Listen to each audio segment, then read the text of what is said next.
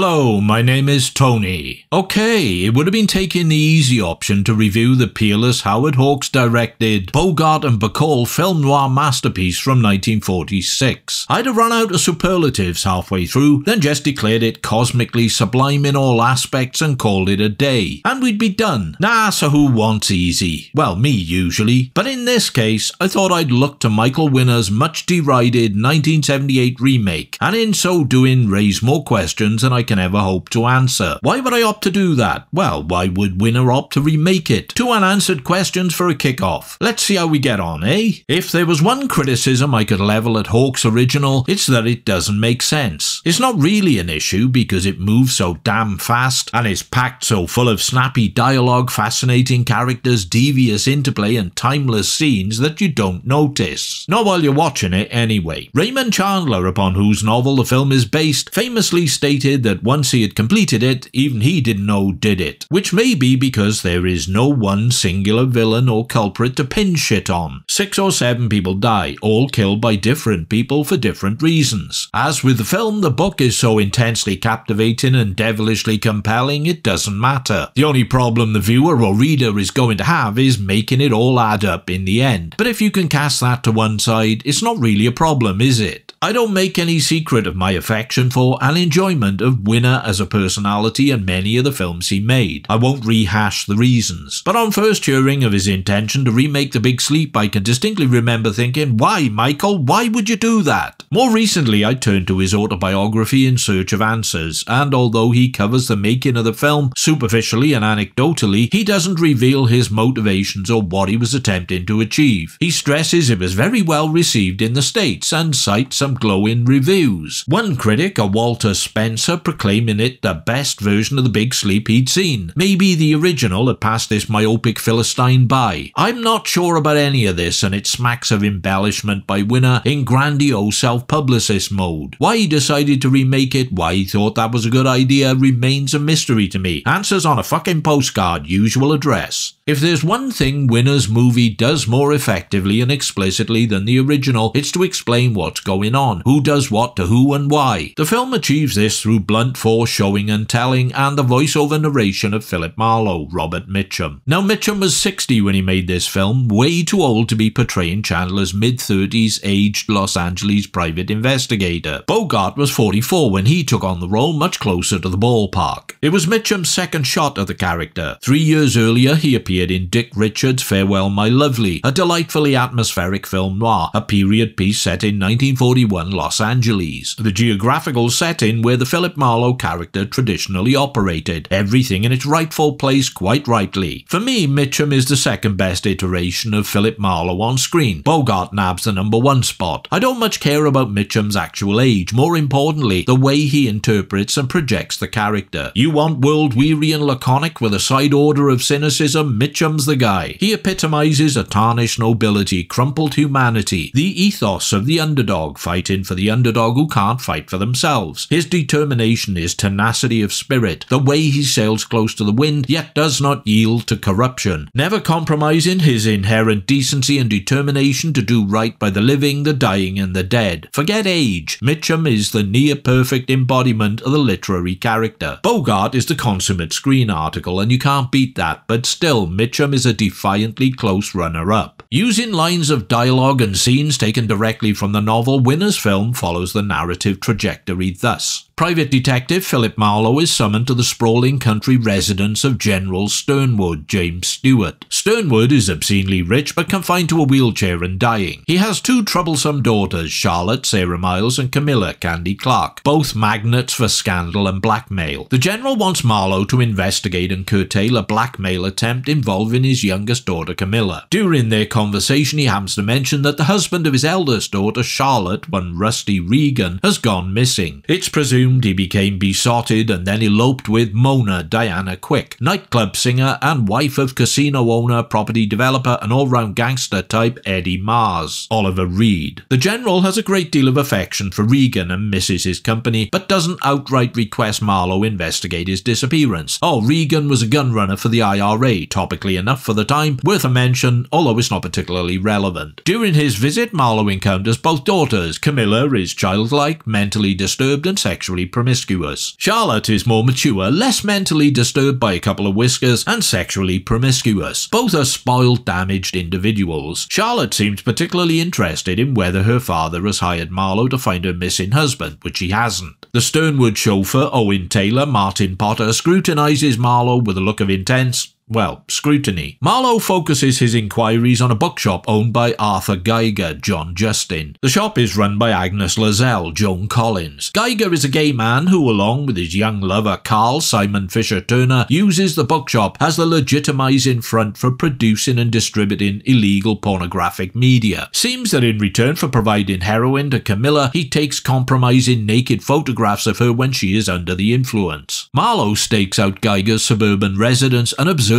Camilla arriving there. As he approaches the front door, he hears gunshots and screaming from within. Inside, he finds a photo studio where Camilla is posed, drugged and naked, and Geiger is shot dead on the floor. He gets Camilla out of there and takes her home. Returning to the murder scene, Marlowe is waylaid by Eddie Mars and his men, who tells him that he owns the house that Geiger was renting. Mars makes vague threats but gives nothing away regarding his involvement. Meanwhile, the Sternwood chauffeur Owen drives the family car off a pier and into the river, dead in the water. Inspector Carson, John Mills, who recommended Marlowe to Sternwood, invites him to the winching of the vehicle out of the drink. He identifies Owen as the driver. Marlowe follows Agnes to the home of Joe Brody, Edward Fox. Brody is her lover and something of a bounder, scoundrel, chancer and cad in Old English parlance. They are the joint culprits in blackmailing Sternwood with the racy snaps of Camilla, which Agnes knew about through her association with Geiger. Marlowe confronts the couple in Brody's apartment. Brody admits he was watching the rear of the Geiger residence the night the man was killed. He saw the Sternwood chauffeur fleeing the scene and gave chase. When Owen crashed into a phone booth, Brody simply stopped and took the new Camilla photos and negatives from the day's dangerous driver. Judging by his less than stellar skills behind the wheel, I found him an odd choice for a chauffeur. His death was likely suicide, it is concluded. Seems Owen was in love with Camilla and killed Geiger to protect her and get hold of the amateur porn. He legged it when Marlowe turned up. Camilla bursts in with a small automatic pistol and threatens Brody with instant ventilation unless he gives her the photos. Marlowe takes the gun away and persuades her to leave it to him, and she reluctantly departs. Shortly after, the doorbell rings and Brody goes to answer it, thinking it's Camilla paying a return visit. He is shot multiple times through the door and dies. The perp is Geiger's boyfriend Carl, mistakenly believing Brody whacked his sugar daddy. Marlowe chases him down and hands him over to the police. Inspector Carson's superior, Commander Barker, Richard Todd, is less than delighted by Marlowe's involvement in this situation. Marlowe considers the blackmail case to be concluded. Only General Sternwood now suggests he would like him to find out what happened to Rusty Regan and confirm his whereabouts. Marlowe notices he's being followed by a man in a car. At first he thinks it's someone working for Eddie Mars, but when he visits Mars Casino, the gangster denies any knowledge. He expresses gratitude that Marlowe omitted to mention his name to the police and offers him money, which Marlowe politely refuses. He finds Charlotte there at the roulette table, gambling compulsively. When she leaves, Marlowe saves her from being mugged for her winnings and escorts her home. They share a brief intimate moment, but Marlowe turns down her offer of something more, much to Charlotte's effrontery and anger. Returning home, Marlowe finds Camilla naked in his bed. Much to her effrontery and anger, he throws her out, turning down a shitload of cash and 2 sexual propositions in one night. That's some strength of character, and the very point at which I realised I'm nothing like Philip Marlowe. Marlowe's tale reveals himself as Harry Jones, Colin Blakely. He's working with Agnes, who is willing to sell Marlowe information on the whereabouts of Eddie Mars' wife Rona. Turning up at Jones' office, Marlowe hears voices and conceals himself. He witnesses Jones being poisoned to death by Lash Canino, Richard Boone, a hoodlum and killer in the employ of Eddie Mars. Marlowe pays Agnes and, based on her intel, tracks Canino to an isolated country garage. Captured and beaten unconscious by Canino, Marlowe comes round in a country house. He's tied to a chair in the presence of Rona Mars. Persuading her to help him escape, he retrieves a gun from his car and draws Canino out. Canino emerges, holding Rona as a shield. He's got an Uzi submachine gun. Marlowe has rigged Canino's car to explode, and when it does, it acts as a distraction and Rona breaks free. In the ensuing firefight, Marlowe blasts the living shit out of Canino, shooting him dead. Seems Rona never actually absconded with Rusty Regan after all. It was a smokescreen, subterfuge to help Eddie Mars cover something up. Suspecting the truth, Marlowe returns to the Sternwood residence and encounters Camilla in the grounds. He returns her pistol, rifle and she asks him to teach her how to shoot. At a nearby Roman ruin, Marlowe sets up a tin can as a target. Thing is, Camilla already knows how to shoot. She empties the pistol at Marlowe, only he's filled it with blanks. Camilla flips her knickers, has a seizure and foams at the mouth. Overreact much, love? Camilla had murdered Rusty Regan, shooting him at the ruin when he rejected her advances. As Marlowe had also rejected her charming overtures, her impulsive or maybe calculated reaction to him was the same. Charlotte had persuaded Eddie Mars to help her cover up the crime to protect her sister and was now in his debt. Marlowe decides to protect General Stonewood from the truth and not to go to the police, on the proviso that Charlotte has Camilla packed off to the booby hatch. Sorry, I mean hospitalized in a therapeutic mental health facility where she can get the care and help she needs, and hopefully not shoot anyone else. Marlowe's closing voiceover waxes lyrical on the nature of wealth, power, life and death, the big sleep, and the film ends.